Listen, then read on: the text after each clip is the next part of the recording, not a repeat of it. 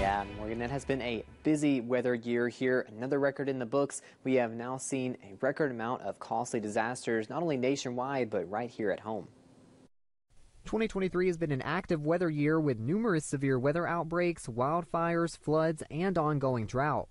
All of this has added up to the highest number of billion-dollar disasters within a single year for the United States.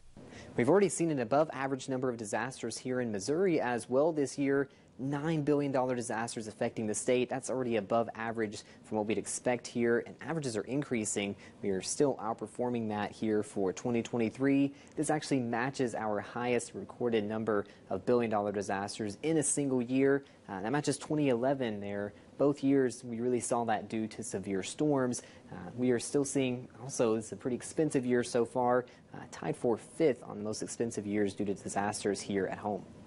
The average number of billion-dollar disasters is on the rise. Through the early 2000s, we would typically see half the amount of costly disasters every year compared to today. This year's numbers do not yet include drought, which, if amounting to above $1 billion, would break Missouri's record for the highest number of billion-dollar disasters in a year. And I have reached out to the Missouri Department of Natural Resources for more figures on this year's drought, if that could exceed that billion-dollar figure. I have yet to hear back, but we'll certainly update you as we still track this expensive year. Reporting for the ABC 17 Storm Track Insider, I'm meteorologist Nate Splater.